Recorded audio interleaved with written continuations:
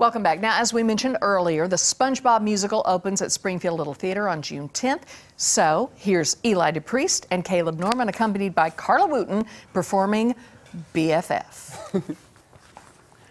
Because we're BFF. BFF? BFF? Best friends forever. I still don't get it. I got you, and you got me. I don't need my glasses on to see we're both pretty lucky. Stuck inside with no TV. Still, I'm stuck with you, so I'm as happy as can be. Let's have some fun together. We'll be best friends forever.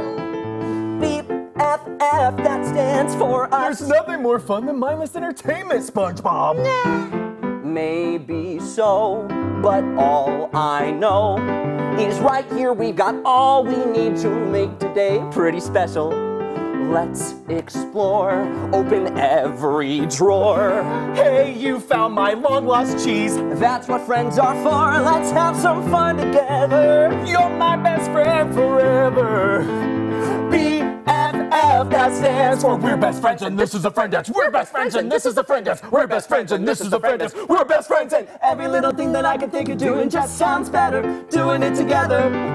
Every little thing that I can think of doing just sounds better doing it together, doing it with you. Floating high like a bubble in the sky, feeling good just like I should, and you're the reason why. Let's have some fun together. we'll be best friends forever. BFF, that stands for us. This can't get any better. You're my best friend forever. BFF, that stands for us. BFF, that stands for us.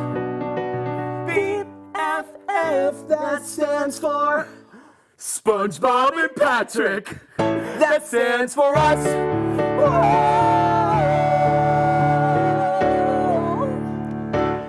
All right. What is it like to play SpongeBob? Oh, it's a dream. I was part of the SpongeBob fan club since 1999 growing My up. goodness. So, I just love it too. What's it like to play Patrick? It's very intriguing, and sometimes it gets stuck under rocks. And I So don't just get like everything. Patrick? Okay. Yeah, just like Patrick. Love it. Do you know who wrote that song you just sang? Oh, who was it? It was the Plain White Tees, I'm told. Plain White Tees wrote that one. And we sing another song that John Legend wrote. I know. And we sing another one that Cyndi Lauper wrote. My goodness.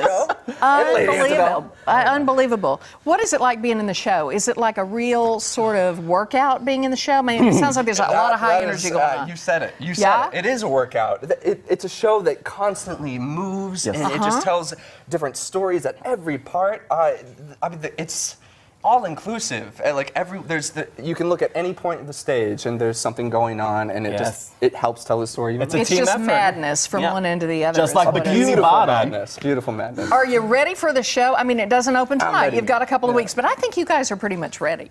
Are you ready?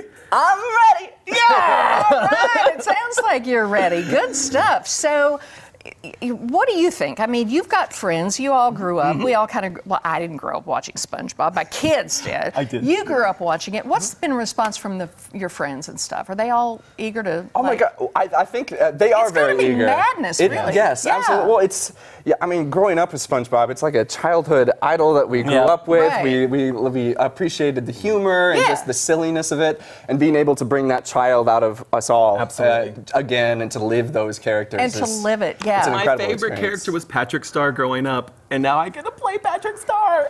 Well, that's the thing. You call your friends and you go, I am SpongeBob. It's not that I just grew up watching it. Now I am. Okay, so it opens on June 10th at Springfield Little Theater at the Landers Theater. It's going to be great. Eli, Caleb, and Carla over there on the piano. Thank you so much. Great job. Thanks for having us. Looking forward to that weekend for sure. All right, up next, it's 5 o'clock somewhere, even in Bikini Bottom. We're going to celebrate appropriately on this National Grape Popsicle Day. We promise that is next. That's for the big kids. You're big kids.